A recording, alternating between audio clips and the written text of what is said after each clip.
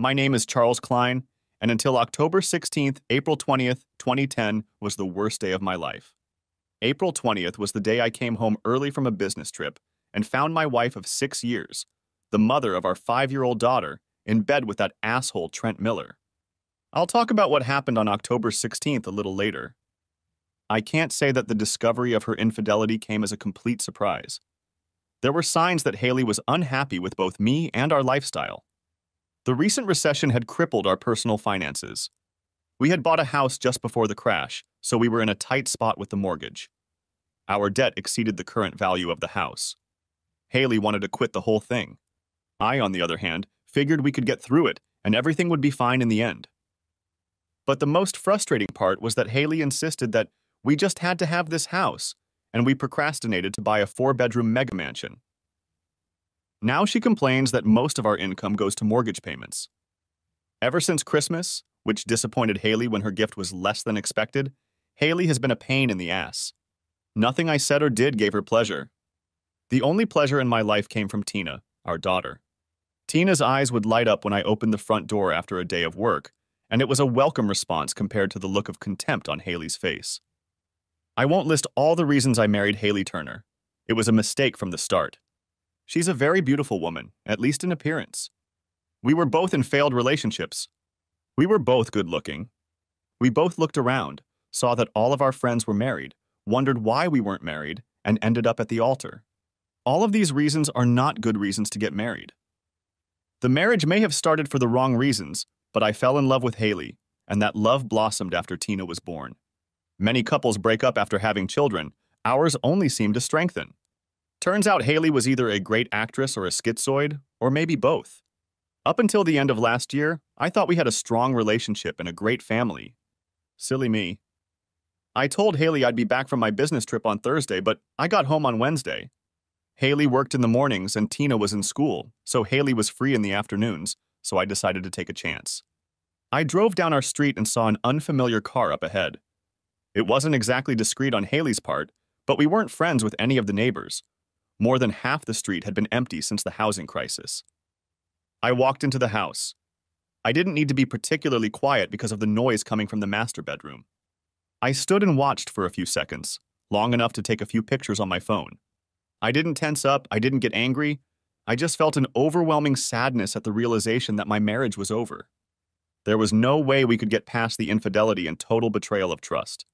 Now came the question of how screwed up my life would be when we divorced. As bad as our financial situation was, it would only get worse. I would become a part-time father to my daughter, never again to hug or make love to the woman I had fallen in love with. Haley turned to look at me and did the unexpected. She screamed at me. "Get out of here, Charlie! What the hell are you doing home today?" I was stunned and reacted in the worst way possible. I pulled Haley's hair until her face was directly in front of mine and yelled back. "You're an idiot. You have the nerve to ask me why I came home a day early? You're having fun with that asshole in my bed and you have the nerve to attack me?" I didn't notice Trent behind me. While all this was going on, he grabbed his phone and dialed 911. We were still yelling at each other when the cops arrived. Trent met them at the front door. He was still wrapped in a sheet when they burst into the bedroom. Based on the fact that I pulled Haley's hair and nothing more, I was handcuffed and taken to jail.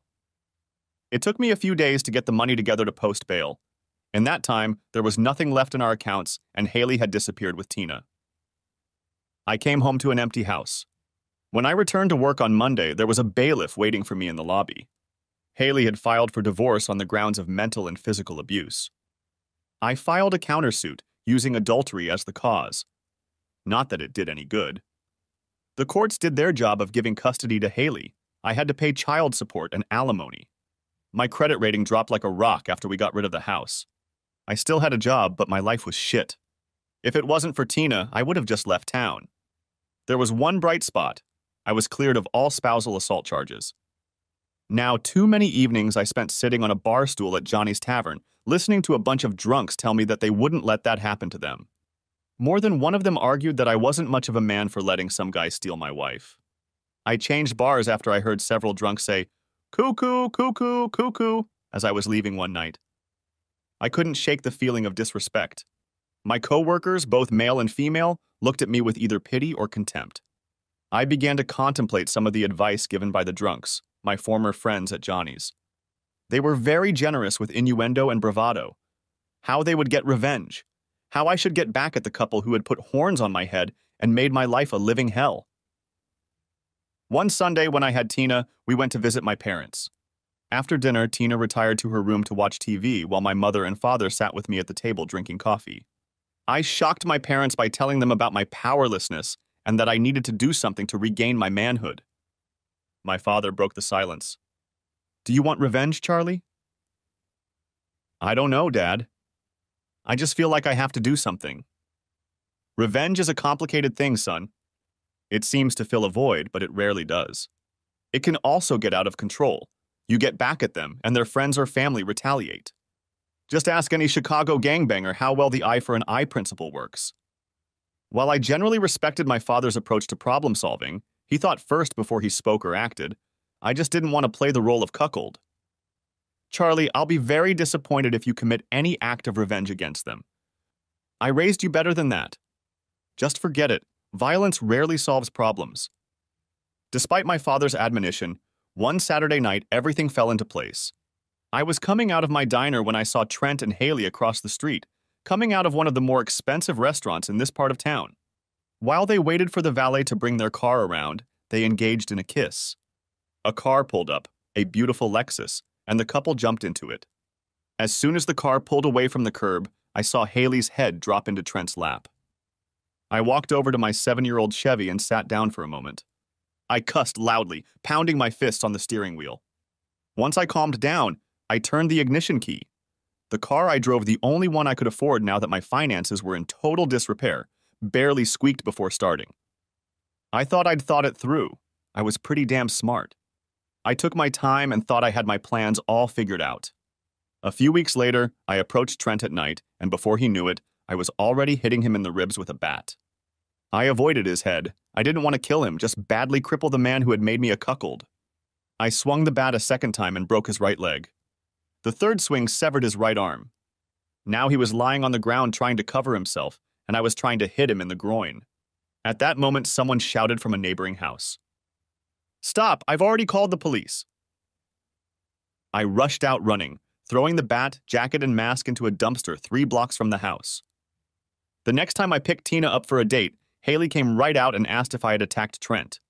My plan was to give Haley a long sweat. She could just wait until I decided it was time for her turn. In response to her question, I only smirked, not admitting anything, but not denying it either, just letting her sweat. Of course, I was the prime suspect, and the police had questioned me more than once. I had no alibi. I simply said I spent the evening alone in my apartment. There were no witnesses to claim otherwise, and the weapon was never found. There was nothing but motive to link me to the crime until one of the drunks hanging out at Johnny's got in trouble with the law. Trying to cut a deal, he asked if the cops would find the guy who beat the guy up with a baseball bat. The cops and the prosecutor made a deal, and the drunk said he knew it was me. He claimed I bragged about how I would have killed the guy with the bat. The drunk was lying, of course, but that didn't seem to bother the cops or the DA. I was charged with aggravated assault and attempted murder. Because of my current financial means, I was assigned a public defender. The DA built most of the case against me on circumstantial evidence and the false testimony of a drunk. He cleaned himself up for the trial, though. The jury found me not guilty of attempted murder, but guilty of aggravated assault. Thing is, I couldn't swear too hard. I beat the shit out of Trent with that bat. But one circumstance played in my favor. It was 3 months from the time of the assault to the sentencing.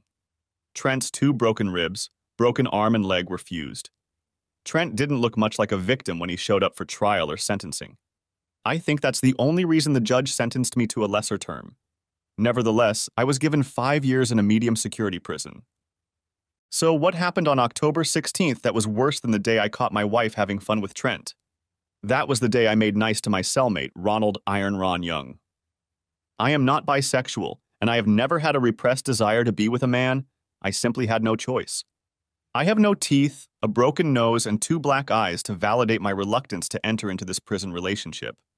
Ron and his gang of Aryans manhandled me until I had no choice. Do it or die. 2 positives came out of this disaster. Ron is not sharing, hence I am not available to other Aryans, and I am now protected from non-Aryan gangs. Devil's bargain. What kind of sick culture condemns a person to such a sick punishment? I committed a crime and I understand the sentence of the court. At least 5 years behind bars, loss of freedom, and all that goes with it. But why do we wince and even joke about inhumane sexual abuse of prisoners? What happened to an eye for an eye? I didn't rape anyone. Why do I have to be subjected to this sexual abuse to survive? Getting inside information is very difficult. After 6 long months and dozens of letters, my mother visited me. My dad still wouldn't talk to me, and my mom came not out of sympathy for my situation, but to vent. Haley married Trent and they moved to Texas. They wouldn't let your father and I see Tina before they moved. They wouldn't let her come to the phone when we tried to call Tina. My only grandchild and I can't see or talk to her. I called Haley's mother and pleaded with her, trying to appeal to her sense of justice, one grandmother to another. She had the nerve to laugh at me. I can't understand such cruelty. It runs in their family, Mom. I never cheated on Haley. She's the one who cheated on me. All my letters to Tina came back unopened. I'm working with one of the prison attorneys. Maybe the judge will get Haley to allow me to communicate with my daughter. Soon after, my mother softened. She realized how much I was hurting, and for the rest of her visit, she began to show love for her only child. I didn't share what was the worst part of my incarceration, and thankfully she didn't ask. By the time she left, she promised to visit me again. I won't go into the details of those 5 years. I didn't re-educate myself, didn't learn any new skills, didn't become a better person than when I went to prison. And with the exception of one disastrous parole hearing, I learned to hide my emotions and what was in my heart, soul, and mind. During my first year as Iron Ron's cellmate, I gained strength at the gym at every opportunity, taking out my hatred for Ron, Haley, and Trent on the scale. My 6'1" height was now 210 pounds of muscle. When Ron found a new mate, Kevin Johansson, who arrived 13 months after me, I was let go, and now I had to fend for myself. The first time they came for me, there were 2 of them. They beat the shit out of me, but those 2 ended up in the hospital, and I went into special housing for a month. What's worse? My first parole hearing was already scheduled for that month and was not rescheduled. It was another 2 years before I met with the parole board. I answered their questions for 20 minutes before I was at a loss for words. Silly me, I couldn't keep my mouth shut. After some smug jerk asked why I never apologized for bullying my ex-wife, I just spat out all the venom that had built up in my soul. I was married to Haley for 6 years and never once raised a hand to her. She had fun with him in our bed. The only thing I did was a stupid attack on her boyfriend. Because of that one stupid act I was forced to make nice to a man to survive, I was involved in a dozen fights to avoid being raped. The justice system allowed her to falsely accuse me of violence, take all of our property, and make it so I couldn't hire a decent lawyer. The justice system allows my bitch ex-wife to deny me contact with my daughter. Needless to say, I served all 5 years. For 5 years, I heard nothing from my daughter. My lawsuit to force Haley's treatment went nowhere. 5 years I fought for my life. When I say I didn't learn any new skills, that's not really true. No new legal skills. I now knew how to use the internet to swindle people out of money. I took a night job loading trucks at a local warehouse. It paid just over minimum wage, enough to keep me off the streets. I spent my days working on my new computer with money saved from years in prison, developing my alter ego, Amy Carson. Amy Carson was a widow who intended to build a humane shelter for unwanted dogs and cats. The Save Our Furry Friends website invited monetary contributions. Tens of thousands of email addresses collected over the past 3 years ensured that potential donors would be sent out. The first mailing didn't cost a dime. The result was not bad. Some cash came in, checks and credit card information were sold to an offshore criminal. 2 months later, I had $21,000 more than enough to accomplish the first of my 2 post-prison goals. Candy Sweet sat on a bar stool looking like a vision. It had been over 6 years since I'd last touched a woman. Wanting to experience all the sensations, I went all out. I had a certificate from the clinic. I was clean, in my fist and $700 in my pocket. I even dressed decently, slacks and a sport coat from the Goodwill store. Candy turned and looked at me as I approached her. "Charlie?" Her smile lit up the dark bar. She was wearing pants. Why pants and not a skirt? Because I was to spend the night with such a beautiful escort for the obscenely low price of $600, plus tip, hence the $700 in my pocket. The slacks hid the fact that Candy has a prosthetic leg. Apparently, more than one customer had seen her metal leg and insisted on a discount. Although the prosthetic leg made no difference to me, I was happy to save an extra couple hundred. I asked the bartender for a shot of bourbon and sat down next to Candy. She already had some kind of drink in front of her, something in a martini glass. I looked past her and saw the guy to her right giving me a dirty look. The last thing I wanted was for this night to start off wrong. The gentleman next to me insisted on buying me this drink. I told him I was waiting for someone and that it wasn't necessary. Candy put her hand on my shoulder, and I took that as a signal not to get upset. I silently counted to 5 and remained calm. I pulled a $20 bill out of my wallet. "Excuse me, sir. I appreciate you buying my companion a drink, but I'm sure a gentleman like you will do me the courtesy of repaying your kindness." Having said that, I rose from my bar stool, holding an Andrew Jackson in my right hand, but holding it so that he could see the scars on the back of that hand, ugly scars from numerous prison fights. I wanted him to understand. My words might suggest meekness, but my posture was not meek at all. The man sized me up and, thank goodness, smirked. He took the 20. Can't blame a guy for trying with such a beautiful lady. Have a nice date. With those words, he got up from his bar stool and walked away to the other end of the bar. Candy looked at me. Thanks for acting like a gentleman. He wasn't too pushy, and it would have been a shame to end our date with you in jail and me still sitting here. Where did you learn to diffuse the situation so well? It's too early to start talking about my life now, and I've been told it's best not to ask escorts personal questions.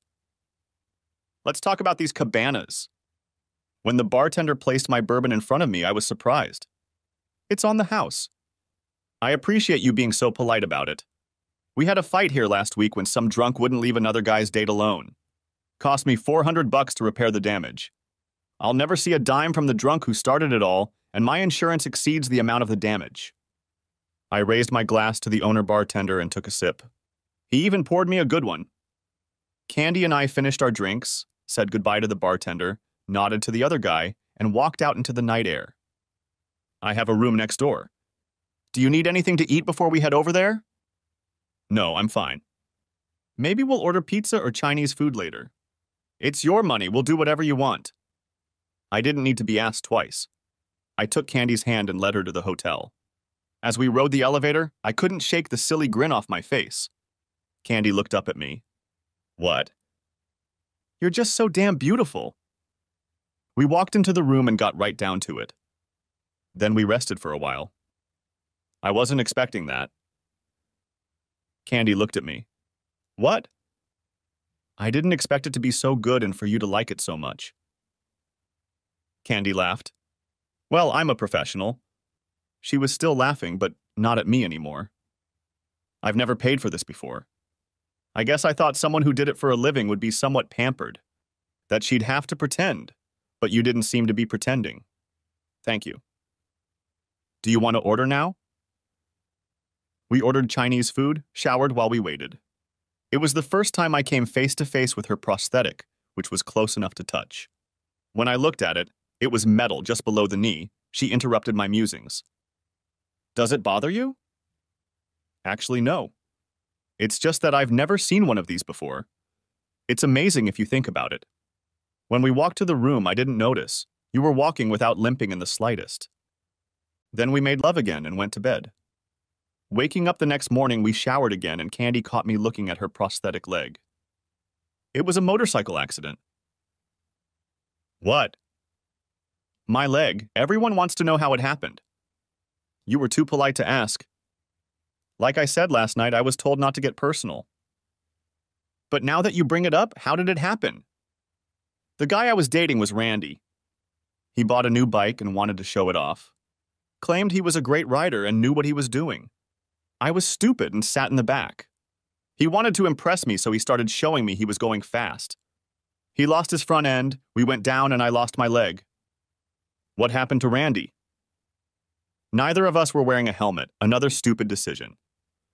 He hit his head on a lamppost, went into a coma, was unconscious for a week until the machine was turned off and he died. I should have a bigger heart, I know I sound cold, but the bastard crashed and my leg is gone. He didn't even have insurance. All my medical bills and that leg cost a fortune. That's my excuse for being a whore. The worst part? When my mom and dad found out what I did for a living, they cut me out of their lives. They didn't want a whore as a daughter. There are worse things than getting paid for sex. Yeah? Like what? Like my ex-wife, for example. So I told Candy about Haley. When I finished, she agreed. My ex was an even bigger slut. When she said that, all I could do was laugh. Probably the first time I'd ever laughed at the whole thing. Are you hungry? Can I buy you breakfast? Yeah, that would be nice. Then I have to get to class. I'm not going to be a slut for the rest of my life. You hear about guys falling in love with prostitutes, and when you get a woman like Candy, I can understand how that happens. But let's be realistic. She's a prostitute, and even if she wasn't, what could I offer a woman? Any woman. The next day, I looked forward to the second part of my plans. I met Juwan Price at one of the diners downtown. Juwan was an outside liaison for one of the black prison gangs. Juwan named a price, and I agreed on one condition. When the knife cut his throat, 2 names, mine and Johansson's, would be whispered in his ear. Having agreed to this, I gave Juwan $15,000. Juwan was one of the smartest. He was accused but never convicted. I heard what was going on inside. I can't blame you for wanting revenge. No, it's not revenge, it's justice. Johansson was a good guy. A little over a year after he became Young's playmate, he died. Rumors swirled around the yard that Ron had held the kid's head too long and strangled him. Johansson deserved better. Young spent 2 months in solitary confinement and was jailed for not reporting Johansson's death until the next morning. That's about it. Well, whatever the reason, he's a dead man, guaranteed. I don't need to tell you that no one will ever find out about our deal. Right? I understand. I haven't lasted 5 years talking nonstop. Yuan only nodded and left. 4 days later, 4 inmates were killed in a prison riot caused by the stabbing death of Arian Ronald, Iron Ron Young. 1 inmate was suspected of the murder. He was one of those killed in the subsequent riot, and the prison was closed for 3 days. The Amy Carson website had served its time. I shut it down before law enforcement took notice and started harassing me. It was all a small thing now. Too little money had been invested in this case for any agencies to investigate. Now I was interested in finding Tina. Haley's Facebook page had disappeared 2 years ago. The last post had said their family lived in the Dallas suburbs. Tina had just turned 9, and the happy family, Haley, Trent, and Tina, posed in front of the gates at Disneyland. And then nothing. Imagine my surprise when, just for fun, I typed Trent Miller into Google and found that Trent was living in Chicago again. Nothing came up on Haley, but at least I now had a lead. It cost a private investigator 1,000 of my illicitly earned money to find out where Trent lived and worked, that he no longer lived with my ex, and where he liked to hang out after work. It took Trent a few minutes to realize who was sitting on the bar stool next to him. It was understandable since I looked different than the last time he saw me. It was during my sentencing for beating the shit out of him with a Louisville Slugger. My muscular build, smashed nose, and shaved head probably looked somewhat imposing. He turned to me and asked, "Are we going to have a problem?" I had thought about the question beforehand and prepared an answer. "No, Trent. Hitting you in the ass with a baseball bat was a mistake last time. It cost me 5 years of freedom and countless horrors in prison, as well as the pleasure of watching my little girl grow up. I actually came to ask if you know where Tina is." "I'd tell you if I did." Haley left me for another guy, and the 3 of them left for parts unknown. I followed Trent's eyes as he answered. "When you're in prison, you learn to make eye contact, because eyes are the windows to the soul." I decided that Trent was telling me the truth. As if to reinforce my intuition, Trent continued. "I want you to know something, Charlie. I shouldn't have gotten involved with Haley when she was still married to you. It was wrong. I really loved Haley, and I thought she really loved me. It hurt like hell when she replaced me with that guy. It was the first time I realized how you felt. When we started lunch, she fed me a pack of lies that I didn't realize until I came back here and talked to some of the couples you used to know. When I first met Haley, she told me that you abused her and Tina. Said your marriage was a sham and that it was only a matter of time before she died or got divorced. I thought I was her knight in shining armor. Of course, when you beat the crap out of me, It only reinforced her opinion. Trent sipped his beer and continued. I want you to know one more thing. I disagreed with Haley when she cut you and your family out of Tina's life.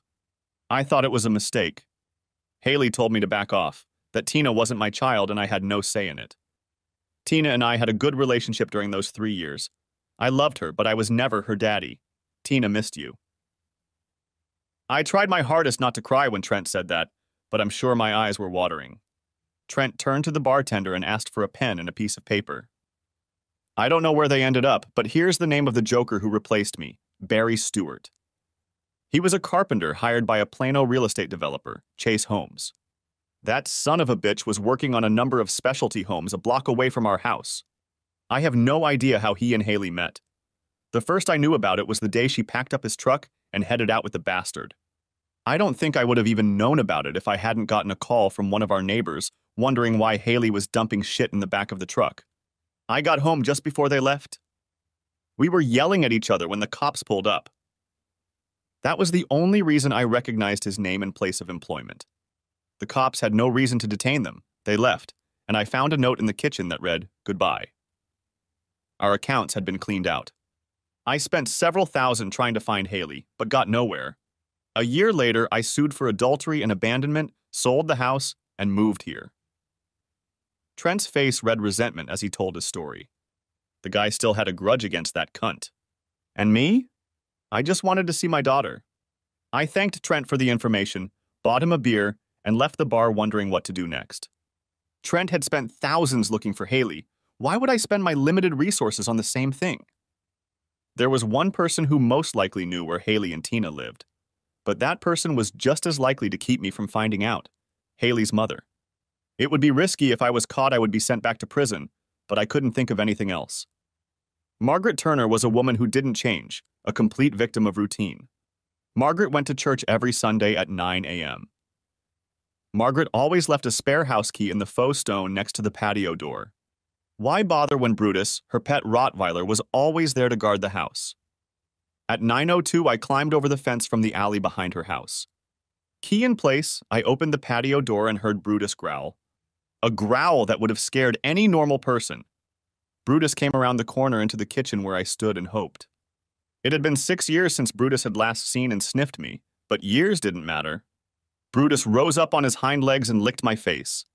He remembered the man who had picked him up at the shelter, brought him to Margaret's house, trained him to sit and lie down, gave him treats every time I visited my mother-in-law. While Brutus was getting to know my face, I walked over to the counter and took a dog treat from the cookie jar Margaret was holding. I threw the treat on the floor and Brutus scrambled away from me to eat it. I took advantage of the pause to look around. Nothing in the kitchen had changed since the day John Turner died 9 years ago. There was a computer on Margaret's desk where she paid the bills. I turned on the computer and a password appeared on the screen. I thought for a minute and typed, John 3:16.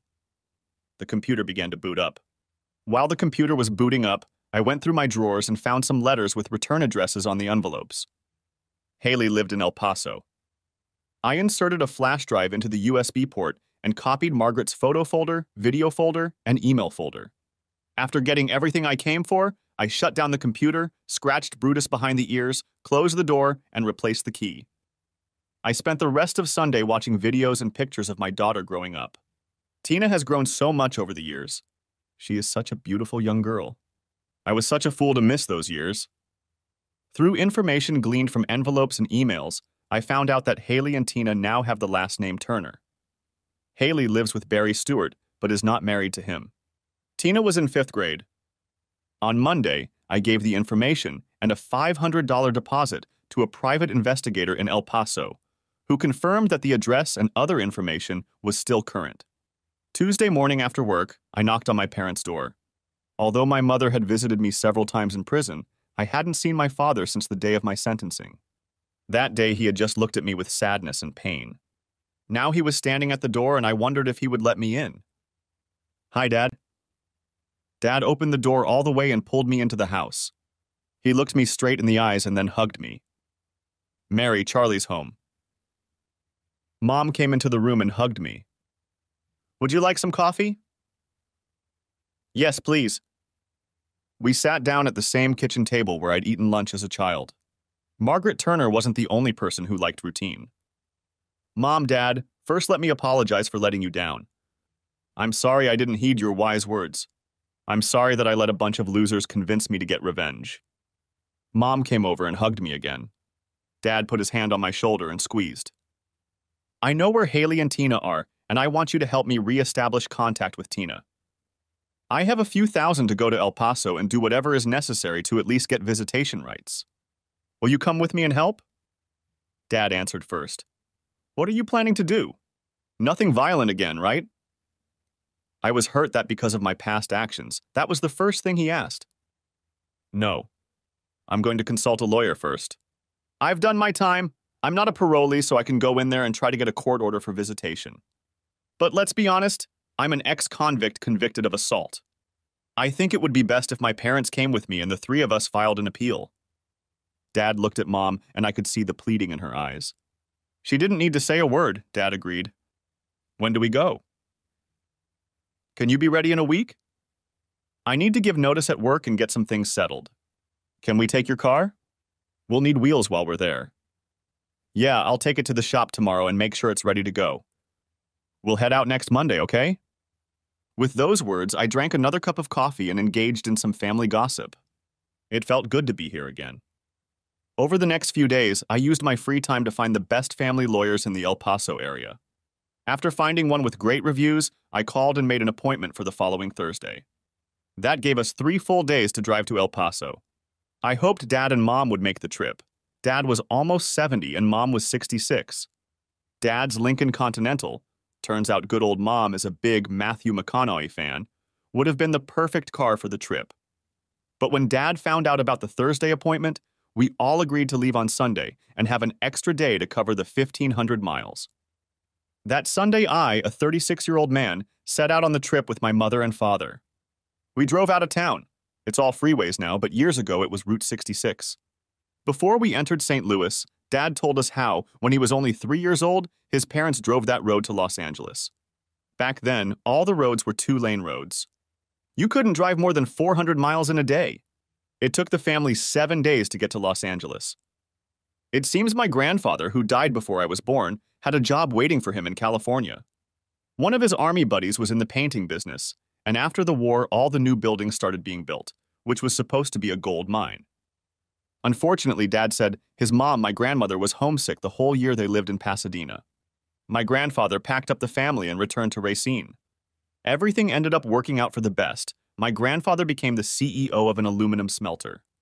He was doing well until he was found hunched over his desk, dead of a heart attack at the age of 58. I was born a year later and was named in his honor. In the 4 days we spent in the car, Mom and Dad told more stories about the old days. Stories I had either forgotten or was too busy to listen to growing up. I moved away when I was 18, which was the longest we had spent together since our last vacation when I was 14, and we drove to Washington, D.C. Thursday afternoon, we were at the law office of Gladys Harper. Unlike all my previous dealings with the law, this was a positive experience. I told the lawyer the whole truth. About how I was convicted, how I was in jail, how I was deprived of communication with Tina, how my parents were deprived of communication as well, my divorce from Haley, her subsequent marriage, and my divorce from Trent. The lawyer's eyes lit up when she heard that Trent was suing for adultery and child abandonment. It didn't give me a pretty picture, but it didn't make Haley an angel either. All of the lawyer's reluctance to take our case faded away when my mother practically broke down in sobs, telling me how she couldn't hold on to her granddaughter. I gave the lawyer a deposit and she started working on the paperwork. Now all we had to do was wait. We decided not to spend the weekend in El Paso, so we traveled again to Big Bend National Park. Although our thoughts were occupied with the events in El Paso, it was an incredible weekend of enjoying the sights of this quiet and stunning park on the Rio Grande River. 4 days later, I received a call from Miss Harper, the administrator. We were to meet at her office Tuesday morning to prepare for a hearing before a judge Tuesday afternoon. Gladys Harper was busy. She even had a signed statement from Trent Miller saying that Haley had dumped him and completely severed the relationship between him and Tina. I later learned that Trent did this on one condition. Tina had to be told that Trent had not dumped her and that he loved her. We met again in the lobby of the courthouse and headed to the judge's office. I am not naive. It was clear within the first 10 minutes that the judge and our attorney had developed a great working relationship.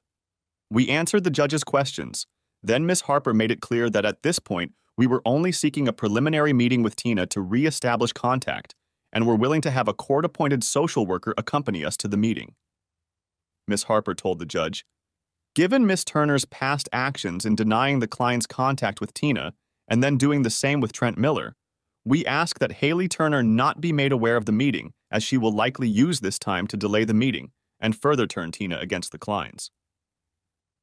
That's where that working relationship and all the money we were paying Harper paid off. You could have knocked me over with a feather when the judge granted the request and set the meeting for the next day.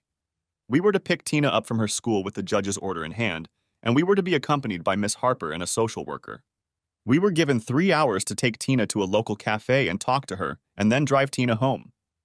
Walking out of the courthouse into the warm Texas sunshine, I couldn't remember ever feeling as light and happy as I did at that moment. It took all my willpower not to hug Miss Harper right there. She said she was already working on the follow-up paperwork to establish visitation rights for me and my parents. "We'll meet tomorrow at 1:45 in my office.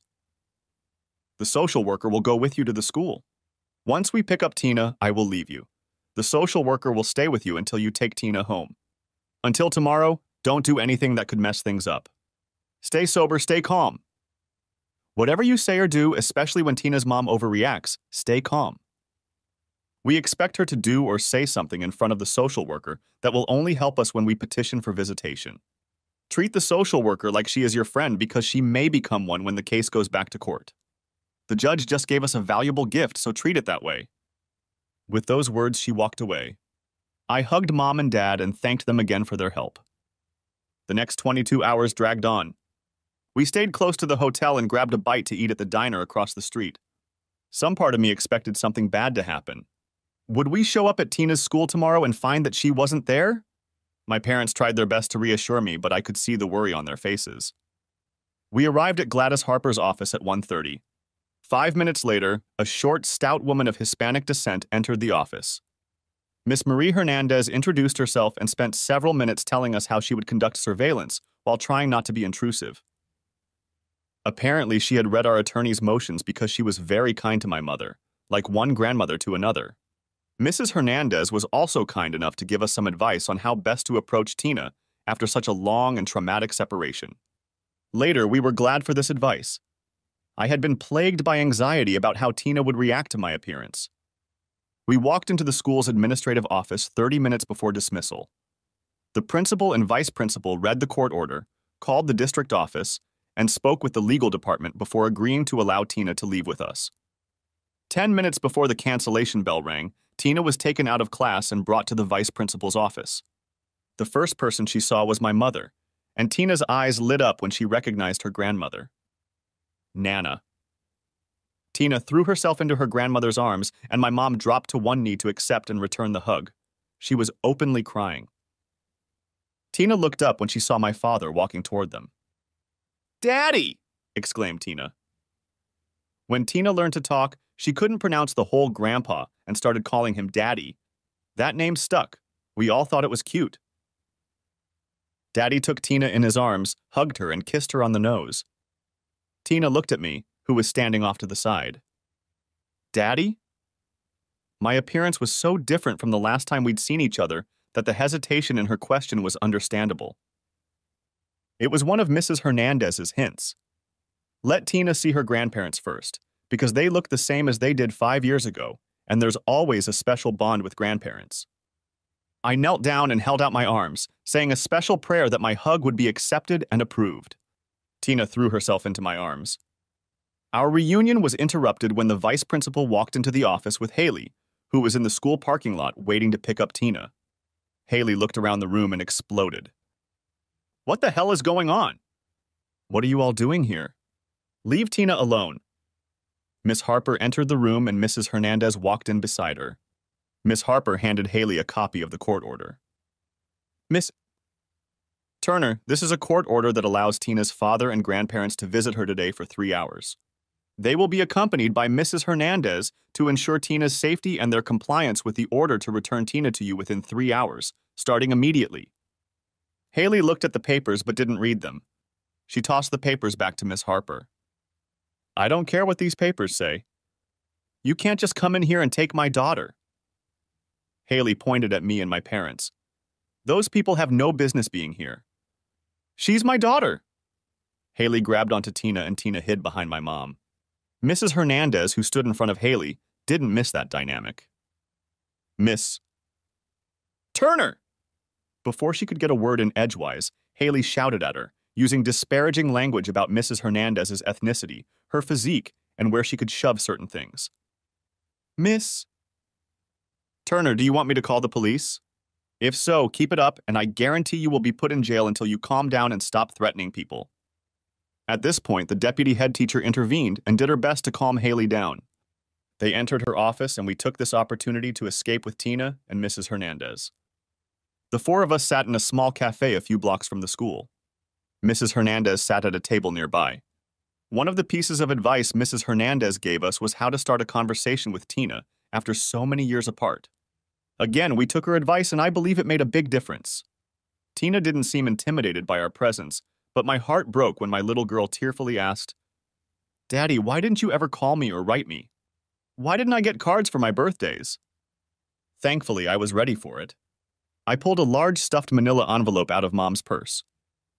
Tina, I thought of you every day we were apart. Here are all the letters I sent, all the postcards I sent. All the cards and letters were returned to me. Your mother sent them back. She didn't want me and your grandparents in your life. Twice I hired lawyers to get her to let me talk to you. I showed Tina the envelopes, on each of which Haley had handwritten, "Return to sender." But why did she do that, Daddy? I wanted to reply, because your mother is a bitch. But I didn't. I took her hand and said, someday you're going to have to ask your mom about this, but not today. Today, let's just talk together. You, me, and your grandparents. We all love you and want to know how you're doing in school. What are your friends' names? Do you play sports? 3 hours flew by. The five of us got into Dad's Lincoln and drove to Haley's house, meeting the allotted time. Haley was standing on the porch smoking a cigarette, looking pissed off. I parked the car at the curb when Tina asked from the back seat, I want to show you my room. I looked at Haley standing on the porch and replied, I don't know if that's a good idea today, Tina. Your mom doesn't seem to want us in your house. But it's my house, and I should have the right to invite people into my room. Tina looked so offended that Mom said, Why don't you show me your room today, Tina? Next time we can all see it. Tina agreed to this. Mrs. Hernandez said she needed to be with them. Mom, Mrs. Hernandez, and Tina got out of the back seat and walked up to the porch. Dad and I couldn't hear the words clearly, but the exchange was heated. As intimidating as Haley looked, Mrs. Hernandez was even scarier. A few minutes later, Mom, Mrs. Hernandez, and Tina entered the house. Haley stayed on the porch and shot daggers of eyes at Dad and me. She even tripped us up. To this day, I don't understand why Haley hates me so much. We stood there for about 10 minutes when 2 patrol cars pulled up, one in front of our car and one behind. I'll admit that for a moment I panicked. Had my hit and run with Ronald Young gotten out? Had someone figured out that I was behind the fake internet scam? I was this close to being back together with my little girl, and here it was? As 4 police officers spilled out of 2 patrol cars, Barry Stewart pulled up in the driveway and ran to the porch. Mrs. Hernandez met them at the front door. Dad and I watched the police officers handcuff Haley and Barry. What the hell was going on? I wanted to jump out of the car, but Dad held me back. I'm going to go take a look, Charlie. You stay here. It wasn't a request, it was an order. Before Dad could get out of the car, Mom came out of the house, quickly walked over to the car and got in the back seat. Barry and Haley were being ushered into one of the patrol cars by 2 policemen. One cop from the second car stayed on the porch. The other went into the house with Mrs. Hernandez. They came back with Tina. Mom, what the hell is going on? I don't know. Mrs. Hernandez was looking around Tina's room when she noticed a toy on her shelf. She picked it up and then asked Tina some questions that I didn't quite hear. After Tina answered the questions, Mrs. Hernandez pulled out her phone and called the police. She told them to come with 2 patrol cars and to be quick. That's all I know. At that moment, Mrs. Hernandez approached our car. I'm sorry, but Tina is coming with me to the station. We need to ask her some questions. Call Miss Harper and have her meet us there. Tina will probably stay with the social services family until everything is sorted out. I had to ask, what exactly will be sorted out? What's going on? We don't know yet. I don't think Tina has been molested, but some suspicious things were found in her room and the police have to investigate. In the meantime, Tina will be safe with me. Please be patient. Please trust me. I only care about Tina's welfare. Call Mrs. Harper. It took 3 weeks, but eventually we got the whole story. And thanks to Gladys Harper's skill, everything turned out in our favor. When Mrs. Hernandez found the stuffed animal on Tina's shelf, she immediately recognized it as a remote camera. Mrs. Hernandez called the police. The camera was enough to get a search warrant. Barry's computer was found with all the information on it. It turned out that Haley didn't know about Barry or his spying. It didn't help that Mrs. Hernandez echoed Haley's words at school, calling Mrs. Hernandez a fat, ugly, leering mochi who belongs in Mexico. Judge Torres did her best to look nonchalant, but it couldn't help Haley. Miss Harper stacked the deck so high that Haley wasn't even given visitation rights. 2 months after arriving in Texas, we were leaving in Daddy's car with Tina strapped into the seat next to Mommy. Tina and I moved into my in-laws' house. For almost the entire first year, we had to treat Tina. On the advice of the therapist, we even allowed Trent to attend Tina's 11th birthday party. Forgiveness was part of the therapist's recommendations, which meant allowing Haley's mother limited access to Tina.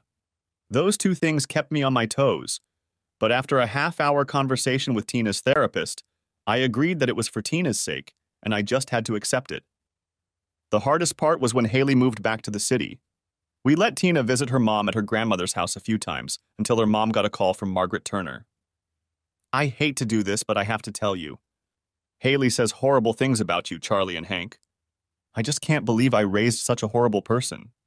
It breaks my heart, but I don't want you to alienate me from my granddaughter. I don't think Haley should be with Tina anymore. That was all I needed to hear. Haley was cut off from Tina, and by going to court, she lost all rights to Tina. It was disgusting to say the least. Haley was swearing and threatening all of us, including Tina and Margaret, before she was escorted out of the courtroom by her embarrassed attorney. Our family life was becoming like a bad episode of the Jerry Springer Show. Haley refused to obey the judge's order and made a big deal out of it, showing up at our door at odd hours, ignoring the restraining order we eventually served her, banging on our door whenever we didn't answer. Even after she spent a weekend in jail, nothing changed. When the police proved to be a weak deterrent, I decided to resort to another tactic. Once again, I sat across from Juwan Price at a downtown diner. Leaning on her is $1,000, $2,000 is physical impact, 10 is permanent. I don't want her to get hurt, just walk away. Okay, we'll politely ask her to leave town. Juwan accepted the envelope and left. I wasn't surprised to learn that 2 weeks later, Haley was back in Texas. A year later, I was surprised to learn that she had moved back in with Barry Stewart when he was paroled. The last I heard from Margaret was that she and Barry were living in Nicaragua after he skipped out on his parole. I ended up talking to Tina's therapist about Haley. She said it's impossible to make a third-person diagnosis, but given some of Haley's behaviors, it's likely she suffers from one or more psychoses. I was glad to see this woman go for the foreseeable future. During all of this drama, it turned out that I had actually acquired a marketable skill during my time in prison. My father provided me with capital, and I was able to open a small store in a shopping center where I did website design and personal computer repair. No ordinary firm would hire a criminal, trusting him or her with so much information, but having my own business worked. Very few, if any, of my clients did background checks on me. And I played fair, no joke. I made $50,000 to $60,000 a year, enough to pay the rent on our apartment and provide for Tina and my needs. It had been 4 years. For the last 3 years, Tina has been jogging and bicycling with me. She is going to be an excellent middle-distance runner. The high school track coach has his eye on Tina. Next year, Tina will probably compete in high school as a sophomore.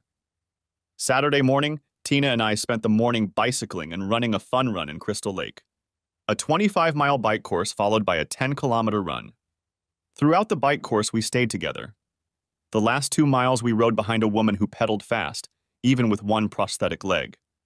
Tina remarked how courageous it was to compete against such an obstacle. Of course, this woman reminded me of Candy, but she had short brown hair and her prosthetic leg was very different from Candy's. I never once looked at her face as we passed her, but the memory of that night with Candy almost embarrassed me. After all, I was with my daughter, not the best time to be sprouting wood. We switched from bike to run, and 42 minutes later, as Tina and I approached the finish line, a woman passed and finished in front of us. Tina walked up to her while we were catching our breath and introduced herself. The woman stood with her back to me and graciously accepted Tina's outstretched hand. That was amazing. Thank you. Tina kept walking and talking, and I held back, not wanting to interrupt her. It's like Tina to make new friends wherever she goes. Lately, she's been trying to ask me out more often and strike up conversations with women she doesn't know. After a few minutes, they stopped and turned to me. It was a face I could never forget.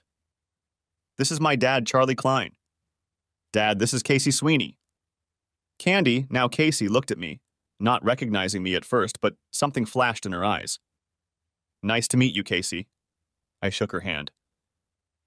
Dad, I told Casey we'd stop at that place on the river where you like to eat. Casey agreed to join us. I laughed. That would be great. We're heading to the Broken Paddle, do you know it? Now Casey had time, and she remembered when and why we first met. Maybe I should let you two have some father-daughter time. Let me take a reprieve. Casey, that's very nice of you, but we've been spending time together all week. I think Tina would enjoy the company of another person of her sex for a change. Please don't disappoint Tina or me. Join us. Are you sure? I replied, do I need to beg? If Daddy won't, I will. Please come with us. Casey smiled. Okay, I'll meet you there. As Tina and I stowed our bikes in the car, I said a little prayer that Casey wouldn't screw with us and meet us at the Broken Paddle.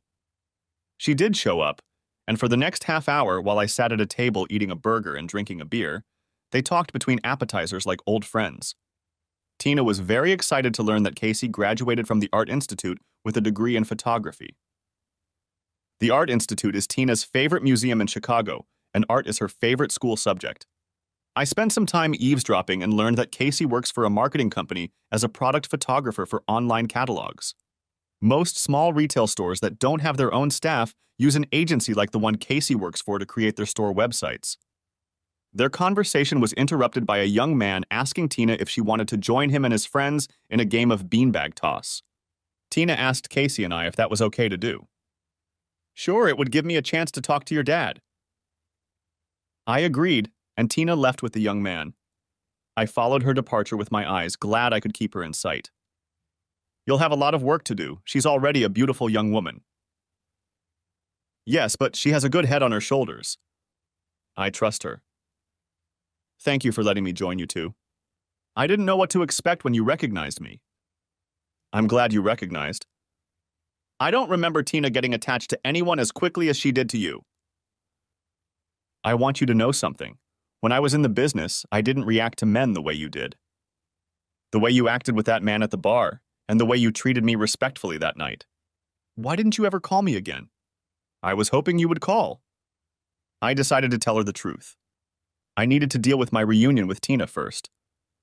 And when that turned into me becoming a full-fledged single parent, I focused on our relationship and Tina's mental health. Second, I had just gotten out of prison, and it would have been easy to fall in love with you, especially with how beautiful you were. And you didn't want to fall in love with a whore. I didn't say that. Please don't put words in my mouth and don't think that way. I'm sorry. Are you still working as an escort? I decided to use a nicer expression to describe Casey's profession. No, not since I graduated and got this job. I have a good income and health insurance. I quit the day I was hired. My medical bills are paid and I got a new leg. And how are your parents? I seem to remember you and them being estranged. You have a good memory. Mom talks to me now.